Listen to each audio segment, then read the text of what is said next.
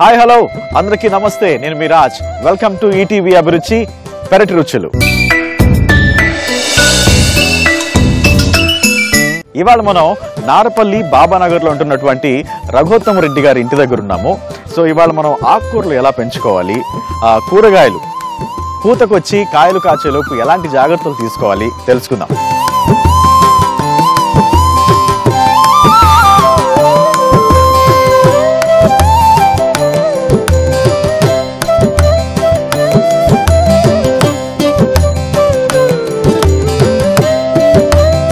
Hello sir.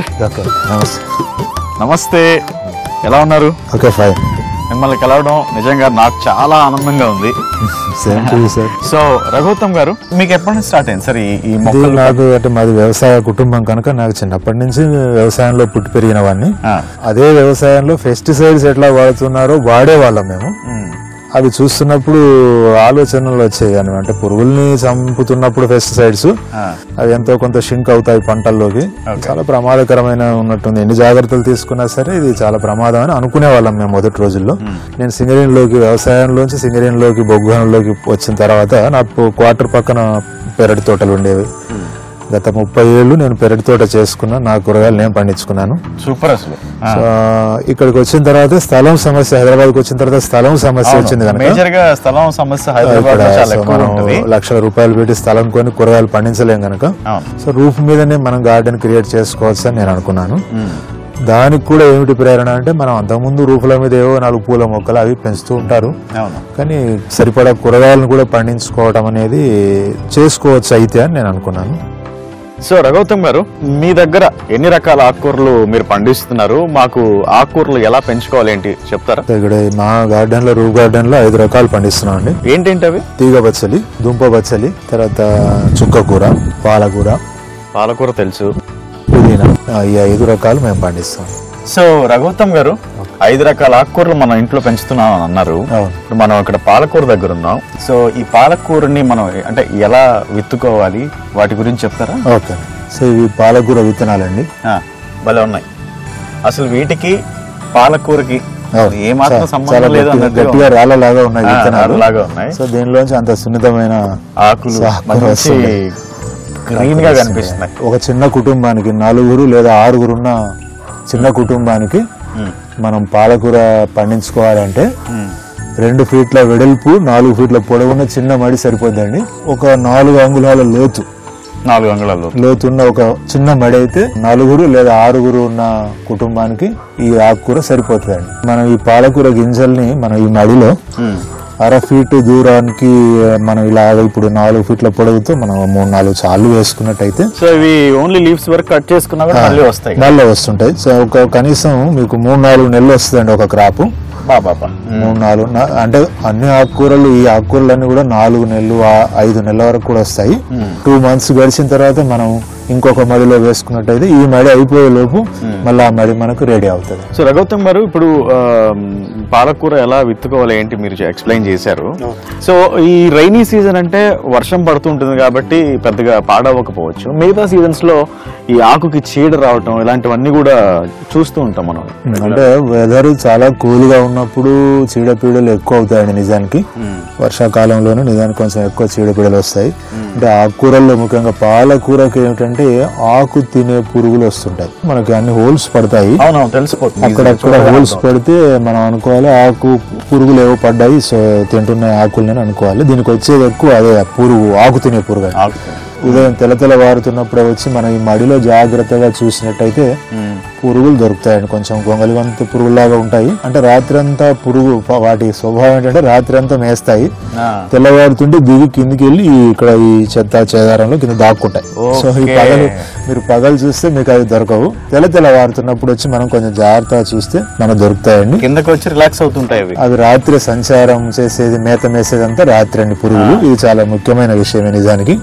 So అందువల్ల పెరటి తోటల్లో కానీ, రూఫ్ గార్డెన్ లో కానీ పురుగుల ఏరివేత అంతా కూడా మనం తెల్ల వాడుతున్నప్పుడు కనుక జాగ్రత్తగా చూస్తే చాలా దొరుకుతాయండి. పెస్టిసైడ్ మనకి ఏం కొట్టాల్సిన అవసరం లేదు, సహజంగా పండించాలని అనుకుంటున్నాం కనుక అసలు దీని మీద ఏ పెస్టిసైడ్ ఇప్పటి వరకు కొట్టలేదండి. సో ఈ రూఫ్ గార్డెనింగ్ మనం చేసుకోవాలి అన్న ఇంట్రెస్ట్ ఉన్న వాళ్ళు, అలాగే ఇంట్లోనే ఆకుకూరలు పెంచుకోవాలి ఇలాగా అని అనుకున్న వాళ్ళు ఈ విషయాన్ని, పురుగుల విషయంలో కాస్త జాగ్రత్త తీసుకోవాలి. నైట్ అంతా అవి ఫుల్ రెచ్చిపోతాయి, తినేస్తాయట. మార్నింగ్ అయ్యేసరికి అలసిపోయి కిందకు వచ్చి అలా ఆ కాడ చివరికి వచ్చి ఉంటాయి. సో ఆ టైంలో తెల్లవారుజామున మనం వెళ్తే మొత్తం ఏర్పడేయచ్చు అనమాట. కొంచెం కేర్ తీసుకుంటే అసలు మనకి సఫిషియెంట్ గా మనకు ఆకుకూర వస్తుంది. సూపర్. అసలు ఇక్కడ చూస్తున్నారు కదా ఎంత గ్రీన్ గా కనిపిస్తుందో ఈ పాలకూర. చూస్తుంటేనే తీసుకెళ్లిపోయి దాన్ని వండేసుకొని తినేయాలి అన్న ఫీల్ వచ్చేస్తుంది. గ్రీన్ గా చాలా బాగుంది, బ్యూటిఫుల్ గా ఉంది. ఏ మందులు వాడని న్యాచురల్ అసలు సిసలైన ఆర్గానిక్ ఆకుకూర.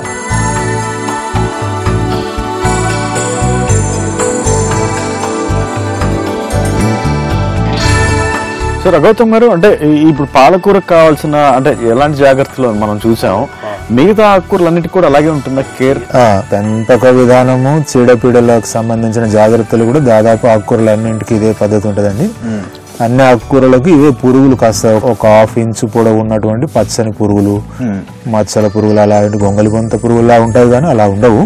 అలాంటి పురుగుల బెడదే ఉంటుంది, ఆకు తింటాయి అవి. అన్ని ఆకుకూరలకి సోకే అవకాశం ఉంది.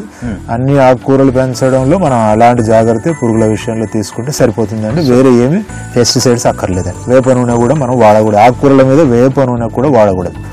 అదే. సో అస్సలు సిసలైన ఆర్గానిక్ మనం అట్లా పెంచుకోవాల్సింది. ఓకే. సో నెక్స్ట్ ఏం చూపించబోతున్నారు? నెక్స్ట్ పుదీనా దగ్గర వెళ్దాం. పుదీనా. అవును. సో ఇప్పుడు మనం పుదీనా దగ్గరకు వచ్చేసాం. రఘుత్తం గారు, సో దీని గురించి మా వాళ్ళందరికి ఎక్స్ప్లెయిన్ చేయండి. ఈ పుదీనా బహువార్షిక మొక్క నిజానికి. అంటే మనం ఒకసారి నాటితే చాలా సంవత్సరాలు వస్తుంది. ఇది కూడా ఒక చిన్న కుటుంబానికి సరిపడే ప్రామాణికమైన మడి. 2 ఫీట్ల వెడల్పు, 4 ఫీట్ల పొడవు, ఒక 4 అంగుళాల లోతు మట్టి మాత్రమే ఉంది ఇందులో. ఇది ఆకుకూరకు సరిపోద్ది.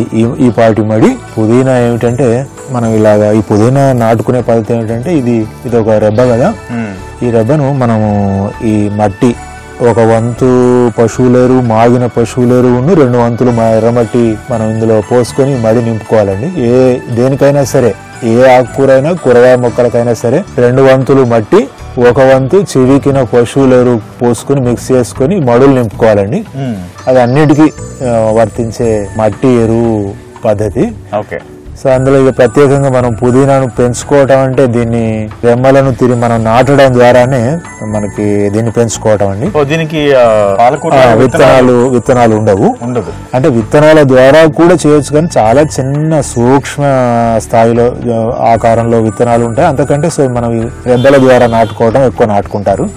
ఈ రెబ్బను మీరు ఇలా సో మట్టిలో నాటొచ్చు, ఈ కింది భాగం మట్టిలో నాటొచ్చు, లేదా ఇట్లా అడ్డంగా పడుకోబెట్టి ఇట్లా మట్టి ఈ కనుపుల మీద మట్టి పెట్టినా సరే దీని కింద వేళ్ళు వస్తాయి. చాలా పారుతుంటది. నిజానికి ఇది తీగలాగా. ఇది 5 సంవత్సరాల మడి. దాదాపు 5 సంవత్సరాల నుంచి మడి ఇలాగే ఉంటుంది. ఓకే. సో రఘుత్తం గారింట్లో ఉన్నటువంటి ఈ పుదీనా మడి దాదాపు 5 సంవత్సరాల నుంచి ఇదే నడుస్తుంది. అసలు లోపల చూసారా చాలా చక్కగా అలా తీగల్లాగా అల్లుకుపోతుంది. మనం అంటే కనీసం 6 నెలలకు ఒకసారి ఒక దోసెడు చివికిన పశువులేరు, ఒక దోసెడు కాస్త పైన చల్లితే 6 నెలలకు ఒకసారి ఎరువు 6 నెలలకు ఒకసారి కొంచెం చల్లినట్టు అయితే మనకు సరిపోతుందండి. చాలా చక్కగా ఒక ఫ్యామిలీకి సరిపడా అదే బాగా వస్తుందండి. చాలా తాజా ఆకు. దీనికి కూడా పురుగులు సోకే అవకాశం ఉంటది. 1 ఇంచు పొడవు ఉన్నటువంటి నల్లని ఈ కాడలో ఉన్న రంగులోనే ఇంత పొడవు ఉంటాయి పురుగులు. అమ్మో. అవి ఆకు తింటాయి. మనం ఆకు మీద ఎప్పుడైతే మచ్చలు కనపడతాయో, వాటి రెట్టలు ఆకుల మీద కూడా కనపడతాయో పురుగు సోకిందని అనుకోవడం. కాస్త జాగ్రత్తగా ఇవన్నీ చూస్తుంటే మనకు ఆ పురుగులు కూడా దొరుకుతాయండి. వాటిని తీసి పడేస్తే సరిపోతుంది. అంతకంటే ఏమి దీనికి పెస్టిసైడ్ అక్కర్లేదు, వేరే జాగ్రత్తలు ఏమి అవసరం. ఇది కూడా మీ ఇంట్లో పెరుగుతున్న ఆర్గానిక్ పుదీనా. ఓకే. అండ్ పుదీనా హెల్త్ కూడా చాలా మంచిది. అవును. పుదీనాని మామూలుగా అంటే వంటల్లోనే కాకుండా మనకు పచ్చడిగా వాడతారు. దీంతో పునీరు అంటే మనం తేనీరు లాగా పునీరు చేసుకొని కూడా తాగొచ్చండి. తేనీరు నేను విన్నాను సార్. పునీర్ చాలా బాగుంది, తమిళియన్ నేమ్ లాగా ఉంది. ఏంటి ఆ పునీర్ ఎలా చేస్తారు? అది గత ఏడాదిగా ఫేస్బుక్ లో బాగా ప్రచారం చేస్తున్నాము. ఓకే. మీరు పెట్టిన పేరు? అది నేను పెట్టిన పేరు సార్. పుదీనాతో తయారవుతుంది కాబట్టి పునీరు. ఆకుతో తయారైంది కనుక దాన్ని తేనీరు అన్నారు. ఇది పుదీనా ఆకుతో అవుతుంది కనుక పునీర్ అన్నాము. పుదీనాలో ఇది ఈ స్మెల్, ఈ ఘాటైన స్మెల్ రావడానికి కూడా కారణం ఏంటంటే ఇందులో ఐరన్ కంటెంట్ ఎక్కువ ఉంటదండి. ఈ ఐరన్ శరీరానికి చేసే దోహదం ఏమిటంటే హిమోగ్లోబిన్ ను పెంచుతుందండి. ఐరన్ శరీరంలోని కణానికి ఆక్సిజన్ ను మోసుకుపోవడంలో హిమోగ్లోబిన్ పనిచేస్తుందండి. 90% మంది ఆడవాళ్ళు రక్తహీనత వ్యాధితోటి బాధపడతారని గైనకాలజిస్టులు అంటారు. అవును, అదేంటంటే పడిపోతారు, స్పృహ తప్పి పడిపోయే పరిస్థితి కూడా వస్తుంది. సంచేత వాళ్ళకు ఉండే 1-2 ప్రత్యేకమైన కారణాల వల్ల వాళ్ళకి అది ఎక్కువ రక్తహీనత వచ్చే ప్రమాదం వస్తుందండి. వాళ్ళు రోజు 1 కప్పు ఈ పునీరు చేసుకొని తాగినట్టయితే సో వాళ్ళ ఐరన్ టాబ్లెట్లు మింగాల్సిన అవసరం లేదండి. సూపర్, చాలా హెల్దీ పానీయం అది. ఈ ఒక పుదీనా రెబ్బను 1 కప్పుడు నీళ్ళలో వేసుకుని మరిగించుకుని కొంచెం పటిక బెల్లం కానీ వేసుకోవచ్చు, పంచదార కానీ వేసుకోవచ్చు. పటిక బెల్లం బెటర్ అన్నిటికంటే, పంచదార కూడా అంత మంచిదేం కాదు. అవును, కొంచెం పటిక బెల్లం తగినంత వేసుకుని 2 నిమిషాలు వేడి నీళ్ళలో మరిగించుకొని మనం గ్లాసులోకి పంపుకొని చాలా ఫ్లేవర్, చాలా చాలా చక్కటి ఫ్లేవర్ తో ఉంటుంది. ఇది చాలా రుచిగా ఉంటుంది. సో ఆల్మోస్ట్ గ్రీన్ టీ అన్నట్టు, నిజమైన గ్రీన్ టీ అండి. హెల్త్ పాయింట్ ఆఫ్ వ్యూ లో చాలా ఉపయోగపడుతుంది. సో మహిళలందరూ చూస్తున్నారు కదా, ఇవాళ రేపు ఐరన్ సమస్యలు అంటే రక్తహీనత రిలేటెడ్ ప్రాబ్లమ్స్, చాలా చాలా హెల్త్ ఇష్యూస్ తో బాధపడుతున్నారు. సో ఇంట్లో చక్కగా ఇలాగే పుదీనాను పెంచుకుని దాంతో గనక పునీర్ చేసుకుని లైక్ గ్రీన్ టీ లాగే అది తయారు చేసుకోవడం కూడా చాలా ఈజీ. మన రఘుత్తం గారు చెప్పినట్టు మీరు ట్రై చేస్తే రోజుకు 2 కప్పులు తాగితే గనక ఎలాంటి టాబ్లెట్స్ వేసుకునే పరిస్థితి భవిష్యత్తులో రాకపోవచ్చు. రైట్, ఆకుకూరలకు సంబంధించి చాలా విషయాలు మనం విన్నాం. నెక్స్ట్ రఘుత్తం గారు ఏం మాకు చూపించబోతున్నారు? కూరగాయల వైపు వెళ్దామండి. కూరగాయలు ఓకే, ఇంట్లో కూరగాయలు పెంచుకొని ఆ కూరగాయల్ని మనం వంట వండుకొని తింటూ ఉంటే దాంట్లో ఉన్న కిక్కు, ఆ మజానే వేరు. చాలా అంటే హెల్త్ పాయింట్ ఆఫ్ వ్యూ లో చూసుకుంటే పెస్టిసైడ్స్ వైపు నుంచి చూసుకున్నట్టయితే చాలా విలువైన కూరగాయలు అవుతాయండి. సార్ నాకు ఇంకొక డౌట్ ఉంది సార్, మీ వయసు ఎంత? 57 అండి. 57 అంటే ఇంకో 10 ఏళ్ల తర్వాత కదా సార్? ఇప్పుడు అంటే సంతోషకరమైన విషయమే. మీ అభినందన. లేదు, నిజంగా మిమ్మల్ని చూసిన తర్వాత మీరు 57 అంటే ఇంకొక 3 ఏళ్ళు అయితే రఘుత్తం గారు 60లోకి అడుగు పెడతారు. కానీ ఆయన చూడడానికి అసలు 60కి నియర్ దగ్గరలో ఉన్న మనిషిలా కనబడుతున్నారా? Because of organic food. Thank you Raju. So ఇంట్లో చక్కగా ఇలా పండించుకొని తింటూ ఉంటే ఇంత హెల్దీగా ఫిట్గా ఉంటాం అందరం కూడా. అవునండి, నిజం. ఓకే రఘుత్తం గారు, నన్ను మొత్తానికి చక్కగా మంచి బ్రింజాల్ అంటాం వంకాయ చెట్టు దగ్గర తీసుకొచ్చారు. ఒకటి రాయలు పడిపోయింది కూడా. అవును, ఇంట్లో కాచిన సహజమైన వంకాయ. సో దీనికి సంబంధించి ఎలాంటి కేర్ తీసుకోవాలి సార్? సో ఇది 1 year క్రితం మొక్కలండి ఇవి. ఈ డబ్బాలో ఇది కూలర్, పాత పనికిరాని కూలర్ అడుగు భాగాన్ని మేము ఇలాగ ఉపయోగిస్తున్నాము. కట్ చేసి బాగా ఇట్లా వాడుతున్నాము. 4 మొక్కలు నాటిన 1 year క్రితం. యాక్చువల్ గా ఇప్పుడు వీటి లైఫ్ అయిపోయింది. అంటే 1 year కంటే పెద్ద ఎక్కువ రావు వంకాయ. 6 నెలల లైఫ్ వీటిది నిజానికి. 6 months కానీ మేము 1 year దాకా కూడా కాసింది. ఇప్పుడు అంతా తెల్ల నల్లి సోకి ఇది లాస్ట్ స్టేజ్ లో ఉంది. ఈ తెల్ల నల్లి అనేక మందార, బెండ, టొమాటో అన్నింటి మీద ఈ తెల్ల నల్లి సోకుతుందండి. సో ఇది ఇట్లా ఉంటుంది తెల్ల నల్లి. సో ఆకులు అడుగు భాగాన. ఓకే, సో చేత్తో, ఎందుకంటే చిన్న ఏరియా కనుక రూఫ్ గార్డెన్ లో మనం ఏమి పురుగు మందులు కొట్టక్కర్లేదు, వేప నూనె కూడా స్ప్రే చేయక్కర్లేదు. కాస్త ఇలాగా మనం చేత్తో తీసేసి మళ్ళీ మనం సోప్ తో చేతులు శుభ్రంగా కడుక్కుంటే సరిపోతుందండి. ఇంతకంటే పెద్ద నివారణ చర్య దీనికి తీసుకోవాల్సింది ఏం లేదండి. ఓకే, బట్ అంటే ఆల్మోస్ట్ 1 year అయినా కూడా ఇప్పుడు మీరు చెట్టు ఇంకా మార్చేస్తారు, అయినా కూడా బాగానే ఉన్నాయి. అంటే ఫ్రెష్ గా ఉన్నాయి. లాస్ట్ కూడా వర్షాకాలం ప్రారంభం అయిన తర్వాత ఈ క్రాప్ వచ్చింది. సో ఈ వంకాయ కూడా మనం గింజలు నారు పోసుకోవాలి మొదలు. 1 month మొక్కలైన తర్వాత తిరిగి వేరే చోట నాటుకుంటే ఓకే, సో ఇవి బాగుంటాయండి. ఓకే, సో ఈ బ్రింజాల్, ఈ వంకాయ చెట్టుకి సంబంధించి తెల్ల ఆకులు వెనక తెల్ల నల్లి అని ఇలా ఉంటుంది. వీటిలో లోపల పురుగులు ఆల్రెడీ ఉంటాయి. వాటిని మనం చేతితో ఇలా క్లీన్ చేసేసి ఆ తర్వాత వాష్ చేసుకుని ఆ తర్వాత మనం తినాలి. అలాగే తింటే మళ్ళీ చాలా రకరకాల వేరే ప్రాబ్లమ్స్ వచ్చే అయితే ఏం లేదు. ప్రమాదం ఉండడం అవసరం లేదు, ఆ భయం ఉంటుంది చూసారు లోపల.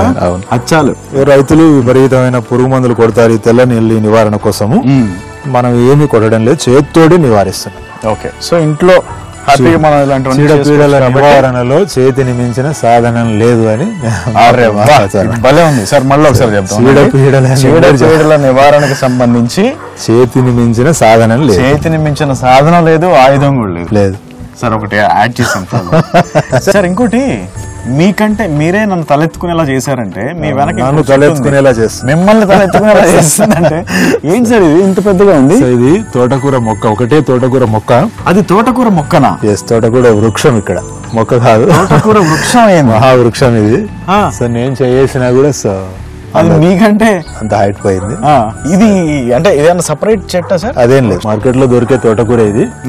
ఏం లేదు, ఎరువు మనం సరిపడా పశువులు ఎరువు పోయడం, అంటే దాన్ని విరవకపోవడం ఒక కారణం. సో సార్ ఇది మీరు వేసినప్పటి నుంచి విరవకపోవడం, తెంపకపోవడం అదే కారణమా అవడానికి? అదొక కారణము.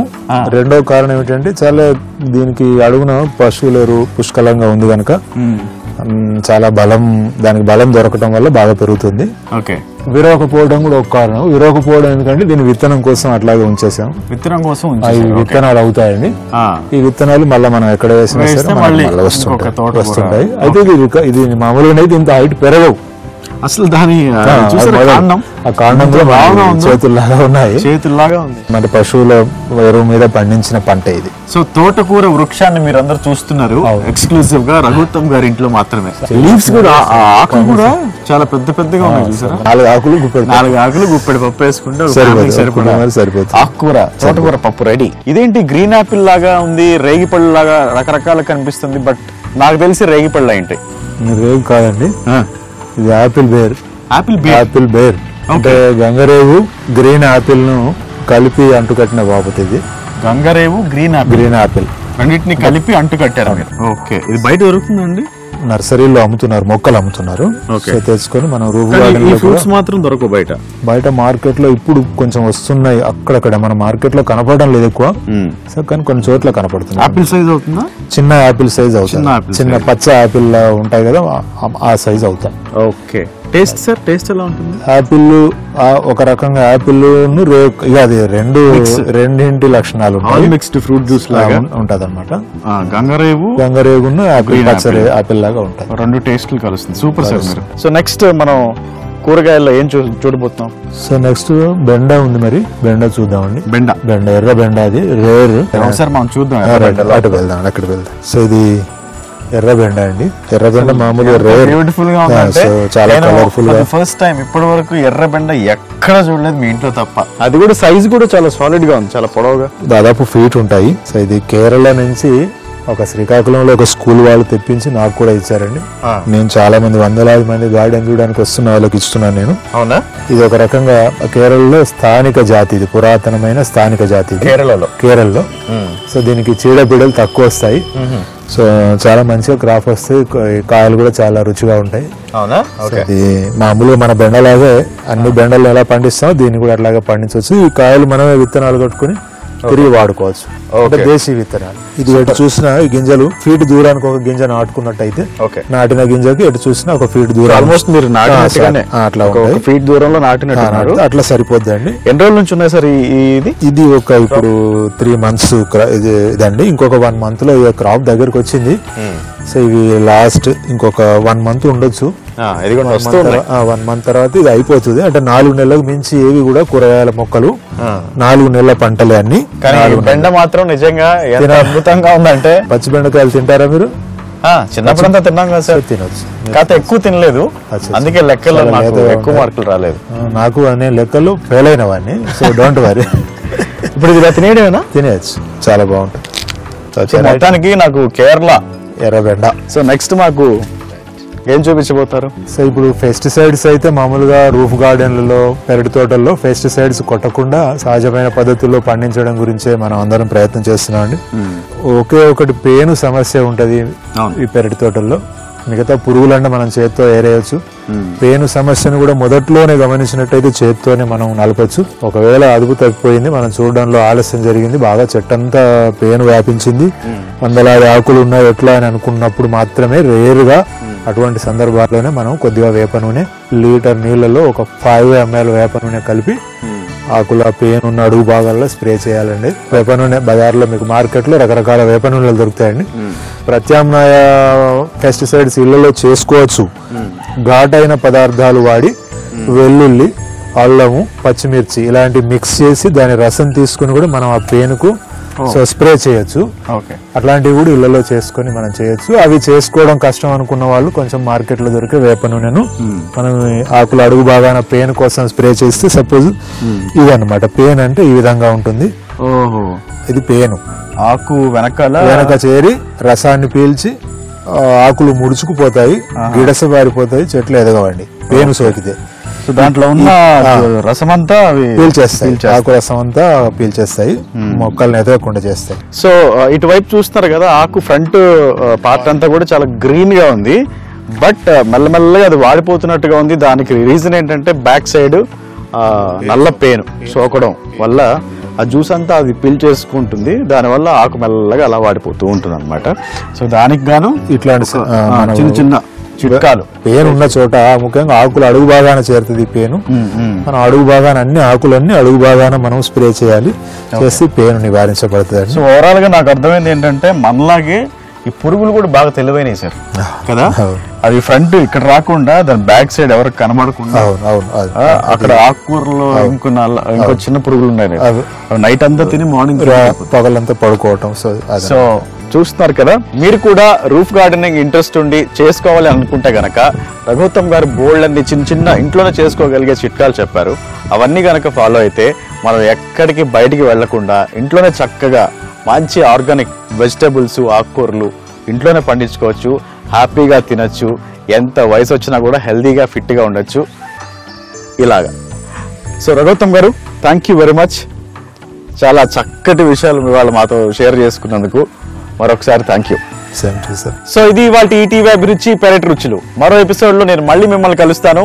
నేను రాజ్, సైనింగ్ ఆఫ్, టాటా.